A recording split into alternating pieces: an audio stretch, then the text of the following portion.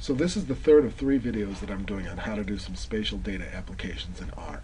I'm using the case of Milwaukee robberies in 2014 to show how to integrate point and polygon data. We've made some choropleth maps. We've also made some measures of robbery density, or robberies per unit of land area, in each of the 661 block groups in Milwaukee in the year 2014. And that's kind of going to be our starting point. So here we're going to do some higher level spatial stuff, including making a weight matrix. Then we're going to calculate spatial correlation, or Moran's I. We're going to do the Getis-Ord hotspot maps, where you can look at where clusters of high and low values are found together. And then finally a simple spatial regression model. Right, so this builds on the first 2 of the files that I included. I'm just sort of run them. The second one runs the first one, and then here I'm going to run the second one, and so it kind of telescopes here. But one weird thing is that in between making the videos, somehow my drive is now I, so I changed mine to I, but I had to do it in my other files too. If that didn't happen to you, if you have the same file drive name that you've always had, you don't have to do any changes. Or if it's D instead of F, but it's been that way for a while, you might have to do some changes. But that's just something here. And I already ran it to save time. You can see here's my count of variables data. I've got the breaks I've made in previous ones, but you can run this to give you, all the stuff you need to keep going. Finally, make sure you set the working directory to whatever yours is, or if you have a subfolder, make sure you add that too. So first we're going to make a weights matrix. Generally speaking, simple weight matrices are recommended. Sometimes people do things like inverse distances, but then for 661 objects, you'd have a matrix that was 661 squared, and every block group would have a value associated to every other one, which is a huge matrix. It takes time to calculate. Chicago has 3,000 block groups. That would actually, if it gets large enough in the Chicagoland area, you can't even calculate it because the matrix is like 1,000,000 units. So generally speaking, you want a lot of 1s and 0s, and you can normalize it to make averages, but generally speaking, you're going to have a lot of 0s. And so I'm going to use a contiguity matrix, queen contiguity of order 1, which means any block group that touches the block group in question, even if it's just 1 point, that gets 1, and everything else is 0, so it's a lot simpler to calculate. The opposite of queen is like chess, literally like chess. The rook's case is only like lengthwise in the square. The corners don't count, but it's kind of like the movement of the chess pieces. If a queen can move diagonally, diagonal pieces count, and the rook's case is only the sides and up and down. So queen allows for points to touch, but generally speaking, both have a lot of 0 weights. Higher orders would mean that if you're 2 spaces away or 2 block groups away, that you would get some sort of a value, but a queen 1 means only the adjacent touching block groups count as neighbors. All right, that's a simpler matrix that it's recommended in the literature. So we're going to use the SPDEP one, so I just want to make sure I have it. I'm going to make sure I have the library, and I'm going to load it, and here I have it. And so I'm going to make Q1, which I call my matrix, which is short for queen 1, polygon to neighbor, poly to NB, my data, which I've been working with, and queen true means make it queen's case. All right? So first I do that. You want to take a look at what you have. It tells you some information about it. But then I'm going to take neighbor to listwise.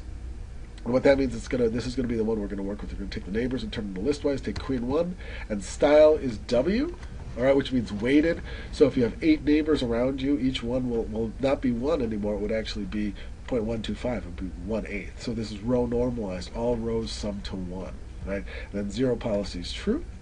All right, so now we have Q1. I don't know if it looks any different. We usually don't do too much with these, but it kind of shows us more information about it.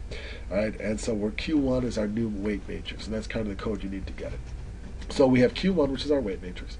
And now we're going to do Moran's I. And I'm assuming you're familiar with these tests, or you're learning these tests. I'm not going to really teach the theory behind it, but it's spatial correlation. High values mean highly correlation.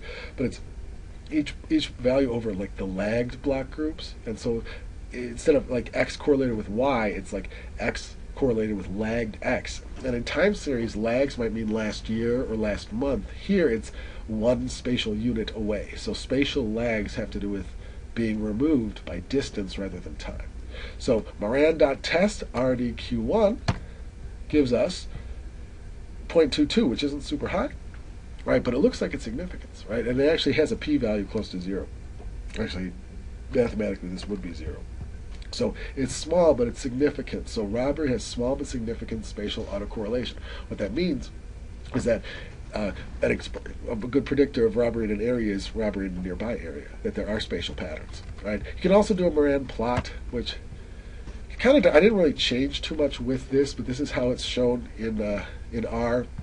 Some of these dots are given more importance and they're tagged, but this is the line, right? And here are all the points around it. It doesn't really look like a super strong pattern, but it is small but significant. Right. So second, we're going to do Getis-Ord hot spots, right? So what that is it can show clusters of high or low values. So we're going to make a variable called data in the data slot. It's going to be called G-stat, and it did not exist before we're making it. And the command is local G, and it's got the variable and the weights matrix. Remember, RD is the robbery density matrix that we made before, right? And so G-stat is going to be here. All right, and so this lowercase is a little different than the uppercase, but we're making a separate variable outside of what's in the data. So we're making it twice. We're making it in the data, and then we're separating it out, and then we're going to look at the variable here. You can see that it's basically like a T-statistic, right? So it's got ranges above or below 0. It can be higher or lower, and we're going to use a z-score significant levels too. All right, so here are our variables, and so we have which ones are significantly negative and positive. Right, so we're going to set our breaks, right? We're going to make breaks G, and I call it G for Getis-Ord, at the standard significance levels. Now we have 4 breaks for 5 groups. So anything greater than, say, 1.96 is significantly positive. Anything in between is between 5 and 10%. Anything between is insignificant. This is negative at 5 to 10%, and then the lowest numbers are significantly negative. So that's just standard statistics. The colors, blue, cyan, which is light blue, white, reddish, and red, right? And that's going to make it look like something you might see in ArcGIS, where blue is cold and red is hot. All right, so we're making the breaks, or we're making the colors, right? And so these are officially accepted color names. They're in quotes, and they're separated by commas. All right, so now we're going to make a choropleth map as before. So we use the choropleth command again. SP is data as before. New variable, which is G-stat, which we made. We're going to shade with our new breaks and our new colors, and we're going to give it robbery hot cold spots in Milwaukee under Maine. Then we're going to add the city line by superimposing it. And finally, we're going to add a legend on the left, given a title, Getis-Ord G-statistic, with the legend, that was what I explained before, the 5 groups. Significantly negative, at 5 and 10%, insignificant, and then positive at 5 and 10%. And we're going to fill it, finally, with those colors. So, do it here. And we have our hot and cold spot map. If we zoom in, it's kind of like what I've been talking about with the point data. Near north side, near south side are hot spots, as well as the east side. This is a statistical kind of proof of the pattern that I was talking about, that this hot spot over here is not a poor area, relatively speaking, but it's got a hot spot of robberies, and that might be important for somebody in law enforcement to know. Got cold spots over here that might want to be explained, as well as in the suburbs over by Glendale and stuff, as well as the far north side by Brown Deer. So you might want to talk about what causes these hotspots or how they look economically, but those clusters of points are shown in the data with this test. Now don't worry about this. This is off center, but when we print it to file, it's going to be fine, but our legend is over here. So that is the choropleth map, and we'll print it last.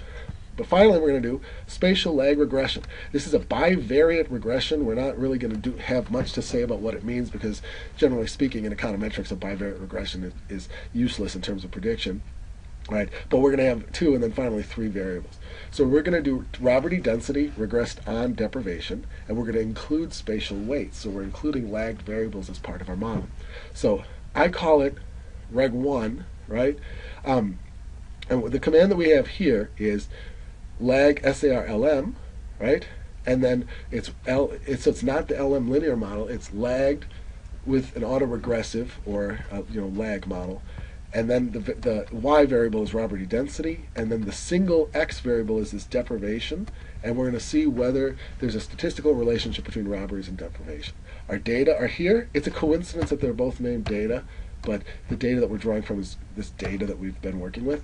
And then list LSTW is the list weights, and then it is Q1. So it says, what's our model? What data are we using? And then finally, what weights are we using? All right. Now in here I put, you could write it the long way, which I used to do, and so this just lays out X. this lays out, this lays out y, this lays out x, but you can drop all of this if you say whatever we just did, that's called data. So it's two ways of doing it, the long way and the short way. But we make reg1 as an object, and then we have to call it. I'm going to summarize those results. And if you know how the regression residuals work, here's the intercept and here's the slope. They're both very small, but they are both significant. This is close to 0, and then remember, this has got 16 zeros in front of it. It's basically the computer's version of 0. Rho is the spatial autocorrelation term, so there is spatial correlation, etc. So there is some small relationship between deprivation and the density of crime in Milwaukee. Now, I didn't include all the data that I've used in my models, but you could really add some more data and make a better model. So I'm going to see what we have. I'm going to look at the column names. We could say, well, I deliberately left the vacancy rate in. You could do median Y if you turned it to a number, and we're going to do that. So we got columns 6, 7, 8 is vacancy rate, 9 is median Y. All right. So because we've already seen that median Y comes through as a string, I'm going to convert it to numeric. All right. And I'm going to look at the correlations between 7, deprivation, so 7, 8, 9, and 10. What are the correlations between robberies and the underlying socioeconomics of it? So I'm going to look at the correlation here, and I'm going to run it. And you can see that deprivation is tied to the vacancy rate positively, and it's very negatively correlated with the median income. Right? And you'd expect that, right? High income areas are low deprivation. But robbery count is not really tied to any. Now, if I wanted to, I could. I'm going to look at not just 7 through 10, but I'm going to look at 7, 8, 9, and then 11, 12. So I want 7, 9. So 7:9 is everything from 7 to 9, and 12. Right, so I'm going to look at this. Actually, that's a mistake here. I've got to do that. And as I close it up, 7 through 9, comma 12. Make sure everything lines up. Remember, if I run these errors here, these will tell me I have a problem. And, oops, now I got it. All right, run this. Oops, and I need one more. All right, and here we have it. So I changed out robbery count to robbery density. Right? Now notice here that as I do this, it's telling me that these errors are in here, and so it's going to tell me all the problems I'm going to have as I go. All right, now hopefully these will disappear. And adding this, right, it tells me I had an error, and it goes away. So remember, when you're doing stuff in R, you're going to run across with errors that you have to fix. It's okay to Google your error, run through stuff through Stack Exchange. It's okay to see stuff, but once you fix it, it's fixed for good, right? You save it, you come back, and you don't have to worry about it again.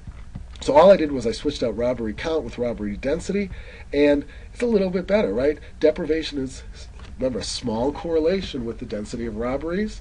Income has about the same thing, only negative.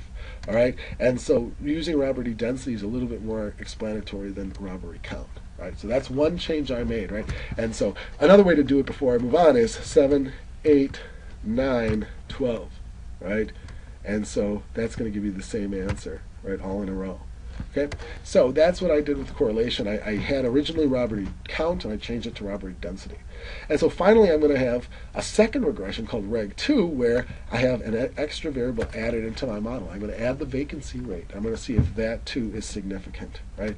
And so this is a 3-variable regression, right? And as you have it here, you see that vacancies is actually not significant, but the other two are. So adding the vacancy rate did not add anything to our model. Right, so that's what we did. So we've got spatial. We made a weight matrix first, but then we did spatial autocorrelation. We did a hotspot, and then we finally did a regression. Finally, I'm just going to do a high-res hotspot map. I'm going to call it MKE_rob_G. JPG. It's in the same iDrive that I'm using. It's going to be 9 by 9 inches with 300 dpi, and it's the choropleth we've been doing. It's for pulse from data. The variable is G-stat that we made. It's got the new breaks, right, which is the significance levels, the colors, which are from blue to red, and it's got the name that we had. Then we're going to add the city line and this legend. We do this, and remember, it's going to appear in our drive. So when we look at it, you've got this map that we made before. right? And so here our label shows up pretty nicely over here. So most areas are insignificant, but we have some cold spots and we have our hot spots over here. And then of course there'd be more statistics you'd want to do to look into what that is. So that's the third of our 3 videos, where we started with just simply plotting different types of shapefile, and then finally we moved on to making some new variables and normalizing things, and by the end we did some statistical tests. So we did the Moran's I, the Getis-Ord G, and finally a simple spatial lag regression model. So hopefully you'll be able to do some more, be able to apply these to whatever project you are looking at.